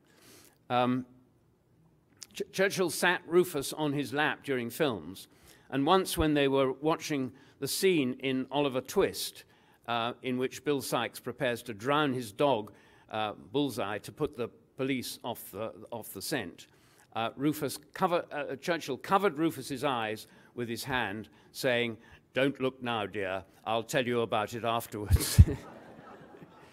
Churchill held telepathic converse with his sheep, Friendly, thinking of giving him bread, only to be amazed when Friendly came over the hill, ran down, started to gallop, and came down, and he said that this sheep was invested with an astonishing occult intelligence. Churchill communed most often with his cats. On the 3rd of June 1941, for example, when he was very worried about military setbacks in North Africa, he had lunch at Churchill with his private secretary, Jock Colville. Churchill was almost closed up, to whom he said almost nothing. And he talked only to his marmalade cat, Tango. Colville recorded, he kept up a running conversation with the cat, cleaning its eyes with a napkin, offering it mutton, and expressing regret that it could not have cream in wartime. And Churchill also corresponded with his animals, not just arranging their marital affairs, but he wrote to them. I don't know how this was actually arranged, but I think the secretaries must have done it. But they wrote letters from Nelson to him, and he wrote back to them via the secretaries to Nelson, saying, well, thank you very much, Nelson, for your congratulations on my birthday. That was the kind of thing that went on. Churchill also had an adoring relationship with his azure blue and emerald green budgerigar, Toby. I'm afraid I haven't got a good picture of this, but that's the only one that was available. Toby pecked at Churchill's cigars. He strutted across the dining room table. He fought with his reflection in the silver pepper pot, and he chattered like a schoolgirl at a picnic. Moreover, Toby literally made his mark on visitors. In the course of one call, making no fewer than 14 messes on the bald head of the Chancellor of the Exchequer, R.A. Butler.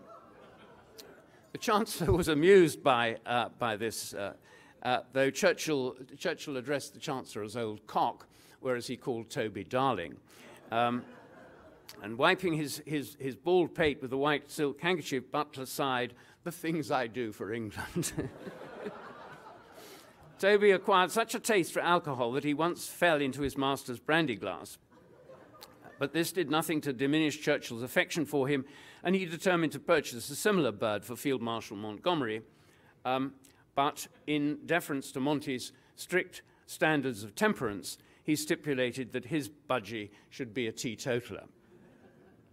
In August 1942, when Churchill first visited the Kremlin, he attempted to convey his enthusiasm for goldfish to Stalin. And it was a piquant episode which perfectly illustrates, I think, the gulf between the soft-hearted Western Democrat and the blood-stained Oriental despot.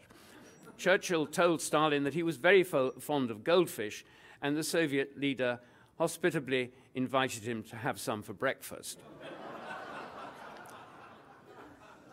In the 1950s, Churchill became even more infatuated, if possible, with tropical fish, filling Chartwell and Chequers with large tanks full of slivers of quicksilver, a living kaleidoscope, a glittering piece of kinetic art.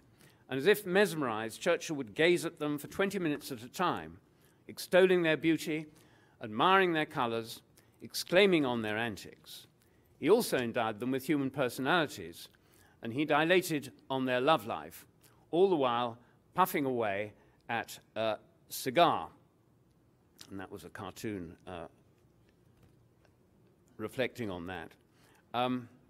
Once he was overheard addressing one of his guppies, their tropical minnows, in these terms: "Darling, I do love you. I would make love to you if only I knew how." Churchill doted almost as much on goats. We've had a little bit of goat, and this fills out, I think, what Klaus was telling us about the Bermuda Conference.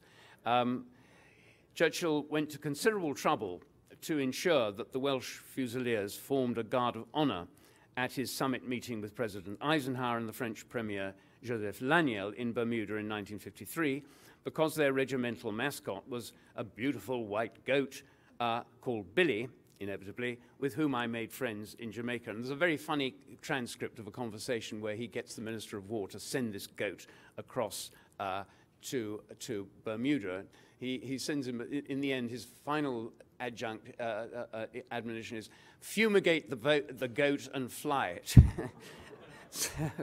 So the goat came, and the goat actually was responsible for a bit of a sort of diplomatic crisis in Bermuda, because it caused much indignation in the French press when Churchill lavished far more attention on the goat than he did on Laniel. In fact, he didn't like Laniel, as we've heard, death to the French. And at the concluding banquet in Government House, where the Prime Minister rewarded the goat with a glass of champagne, and the President gave it a cigarette, there was another little frisson of excitement, because the goat accepted the champagne but rejected the cigarette. And Churchill had to write to Ike afterwards, explaining that he shouldn't take this rejection personally, as Billy had informed him that he understood that there was no smoking on parade. And Ike replied in a funny letter in which he said that he was most impressed by the goat's soldierly deportment. But actually, the goat did play a bit of an important part in this, because, as we've already heard, the two leaders were at odds over the summit. And Ike was so amused by Churchill's devotion to the goat that it actually helped to ease Anglo-American relations. So the goat actually did play a part, which was strained, as we've heard, at the time. In fact, Churchill had Catholic tastes in animals. He was keen on parrots, despite the fact that his own sometimes bit him on the thumb, provoking bellows of unparliamentary language. Along with other wildfowl, ducks were honored guests at Chartwell.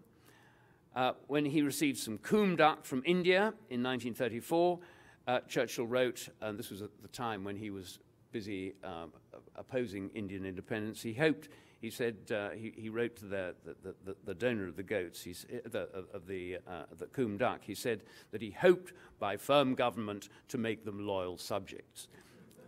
Churchill treasured his cows, and on arriving in Normandy after the successful D-Day landings, he coined a richly bucolic image to express his joy.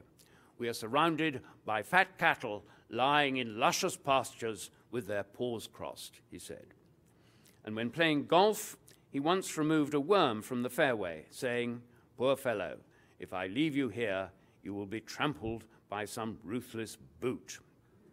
And when a ladybird landed on his nightclothes in 1949, he asked General Pownall to remove this exquisite and charming creature from my sleeve and allow it carefully to fly out of the window.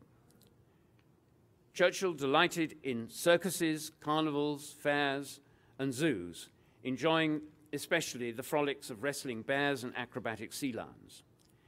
He was particularly devoted to London Zoo, where a number of his animals were housed at different times, notably big beasts that were presented to him. In 1943, he was given a lion called Rota, and he sent this letter to the Duke of Devonshire, who served on the zoo's council, because the zoo, they weren't quite sure whether Churchill would want a lion, and they asked in very humble terms as whether he should have this lion, and he replied in a wonderfully funny letter, "I shall have much pleasure in becoming the possessor of the lion, on condition that I do not have to feed it or take care of it, and that the zoo makes sure that it does not get loose. You are quite right in your assumption that I do not want a lion at the moment, either at Downing Street or Chequers, owing to the ministerial calm which prevails there. But the zoo is not far away, and situations may arise in which I shall have great need of the lion."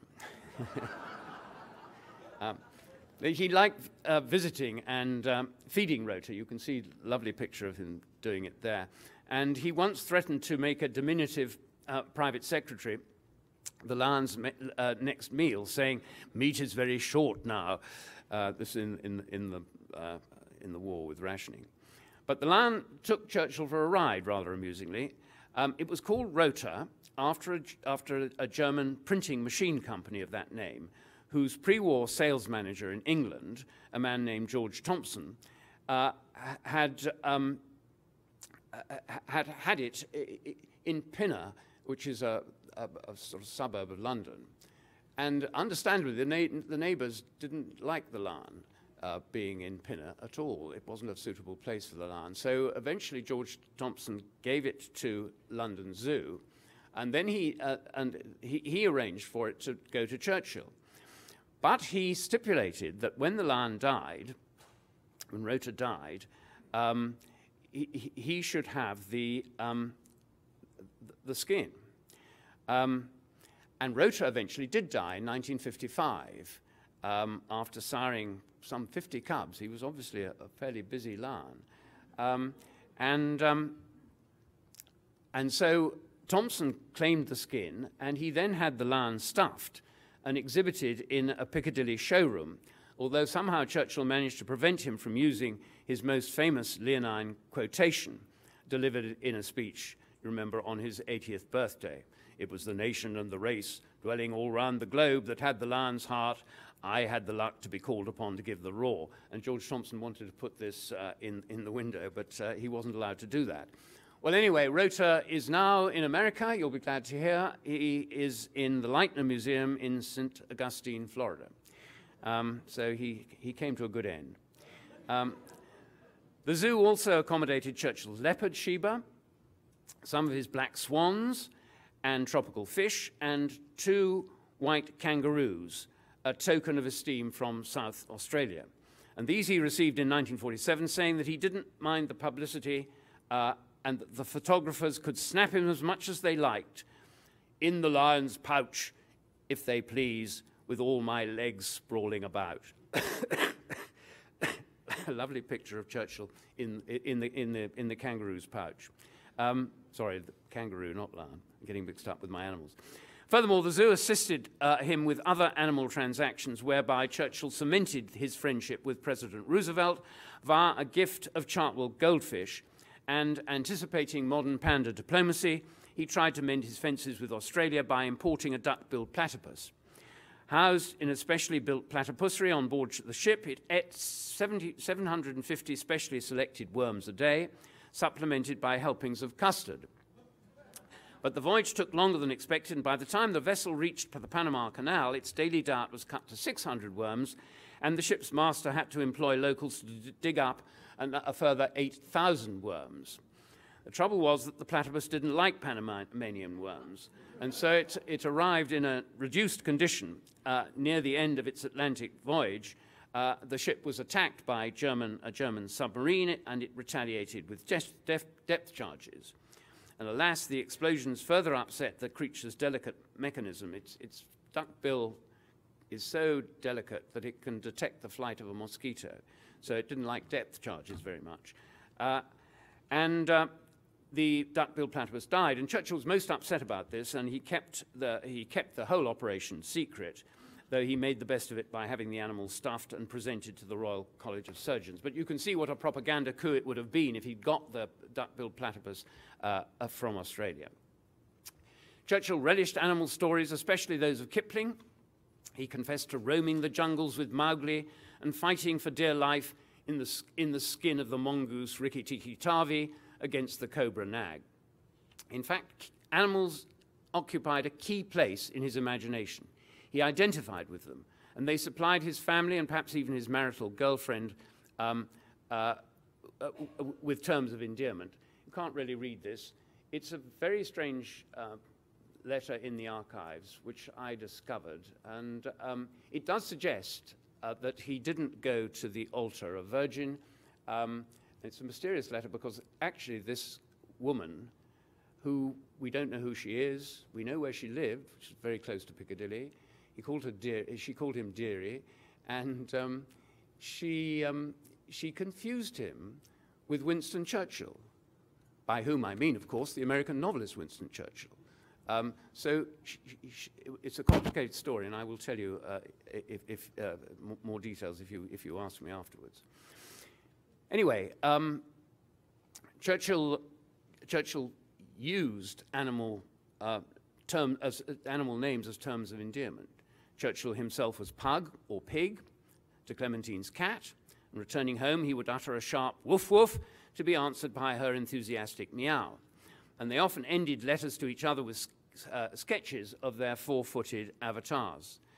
Their offspring, collectively known as the kittens, had individual animal nicknames: the puppy kitten, Diana, the rabbit, Randolph, the bumblebee, Sarah, later called the mule because she was stubborn and wouldn't breed, and the duckadilly, Marigold, who died young. Unlike many patricians who notoriously preferred their horses and dogs to their children, Churchill was an affectionate parent. He played animal games with his brood, chasing them in the guise of a bear. There he's playing bears with Randolph. Or a gorilla, and the latter he imitated with uncanny accuracy, crouching behind bushes and jumping out with his arms swinging limply and baring his teeth and beating his chest and emitting a blood-curdling roar of grr, grr. Perhaps this impersonation was enhanced by the fact that, in the opinion of David Lloyd George at least, Churchill physically resembled a gorilla. During the course of his career, needless to say, he was likened to a fantastic variety of creatures. Among them, caterpillar, you can see there, it's a brilliant thing. It's a sort of spoof on Alice in Wonderland. Caterpillar, rat, lion, warhorse, chicken, maggot, mongrel, porpoise, dinosaur, bulldog, inebriated, dragon, wild boar, and rogue elephant, and lots more besides. Indeed, Churchill seemed to compel animal analogies. In a single dispatch to the Foreign Office, Britain's somewhat louche ambassador to the Soviet Union, Archie Clark Carr, likened Churchill, who was visiting Moscow, as we've heard, in 1942, to a bull about to charge, its eyes bloodshot and defiant, to a wounded lion, to a protean creature able to transform its features, as he put it, from the most laughing, dimpled, and mischievous baby's bottom into the face of an angry and outraged bulldog. Bullfrog, not bulldog. bullfrog. Clark Carr embellished his dispatch with what I think is the only semi-nude sketch of Churchill in existence. You have to go to the archives to appreciate the real joy of Churchill. Churchill himself pullulated with animal analogies.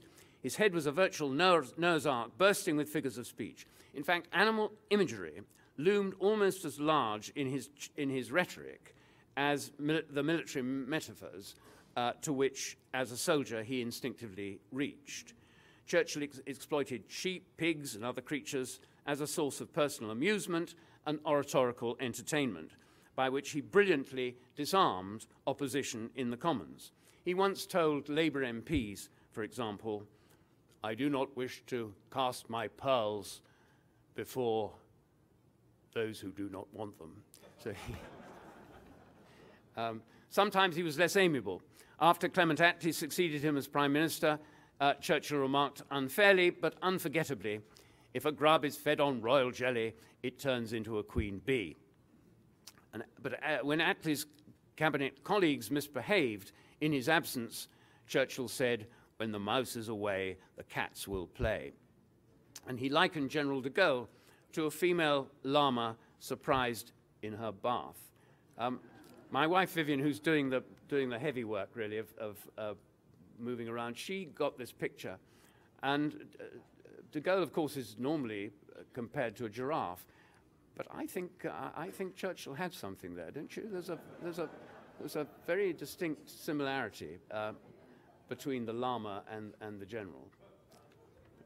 Something about the ears is not quite right, but it's pretty good. Churchill ransacked the wilderness for bestial analogies with which to stigmatize his fiercest foes. He rejected a rapprochement with Nazi Germany by recalling the fable of the jackal who went hunting with the tiger and what happened after the hunt was over. He also branded Mussolini as a jackal and, still more obnoxious, a hyena. One of his most memorable taunts was directed at those French generals who had prophesied in 1940 that within 3 weeks England would have her neck wrung like a chicken. You know the story, some chicken, some neck. The Soviet Union further tested, though by no means exhausted, his feral lexicon. He represented the Bolsheviks as snakes, wolves, vultures, crocodiles, bears, vampires, typhus-bearing vermin, the tapeworm inside the Russian dog, the nameless beast foretold in Russian legend, and above all as baboons, hopping and capering amidst the ruins of civilization and the corpses of their victims. And when a Soviet delegation came to visit London in 1920, led by Leonid Krasin, Churchill asked the Foreign Secretary, Lord Curzon, "Did you shake hands with the hairy baboon?" So that's how he visualized them. Of course, in using animals as emblems of virtue and vice, Churchill was drawing on a tradition that stretched from Aesop to Orwell, who of course depicted the communist leaders as pigs. And Churchill himself had a gift for fashioning fables. He adored butterflies and explained to his young nephew Johnny that caterpillars that were greedy and lazy were punished in their next world by becoming drab meadow browns or common heaths and living short, miserable lives, whereas a good caterpillar would become a gorgeous swallowtail or painted lady or even a Camberwell beauty and may be allowed to hibernate for the winter and enjoy the spring the following year. Still more compelling was his fable recounted in the Commons in 1928, designed to expose the folly of interwar disarmament.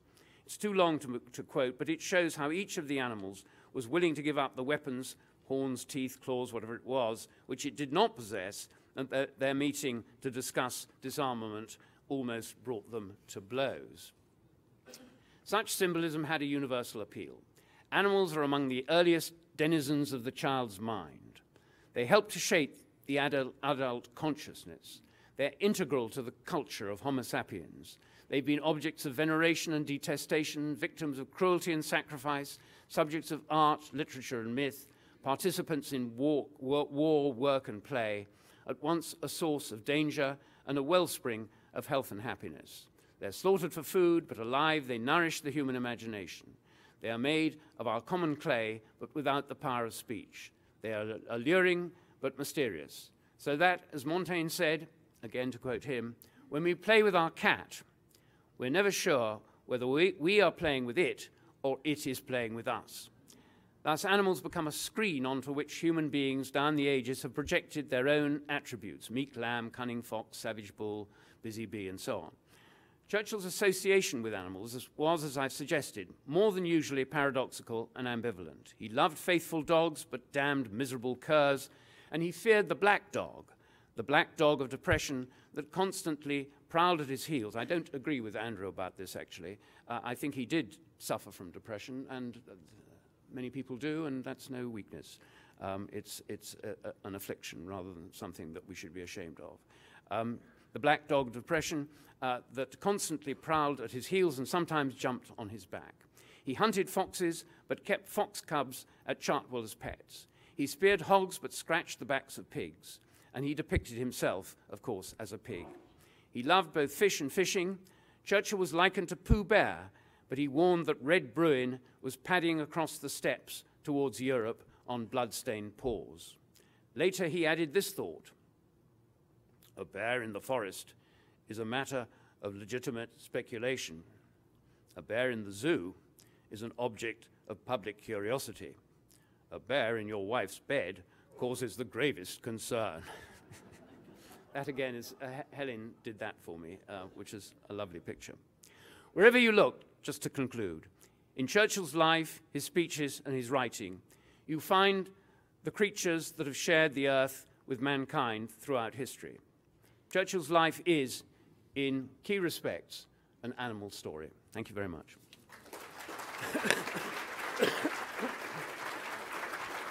Just about on time. Thank you, David. All right, ladies and gentlemen, let me brief you as to what's going to happen next. We're going to have lunch, which will be, like yesterday, buffet style. It's right outside, and then we invite you to come back in here. At noon, we're going to announce the winners of the silent auction, and we will also be having a briefing and a short film about next year's conference, which is due to take place in London in 2020. But before I let you go to lunch, there's one final bit of business that I want to talk about. Also, excuse me, the buses for the cinema. We have three. The first bus will leave at 12:15 from directly in front of the hotel. The second bus at 12:30. The third bus at 12:45. And at the cinema, we'll then explain the transportation that will get you back here or to your next destination. But before I let you break for lunch, we want to recognize our two special guests at this year's conference, Edwina and Celia Sands. And Justin here has got some flowers to present.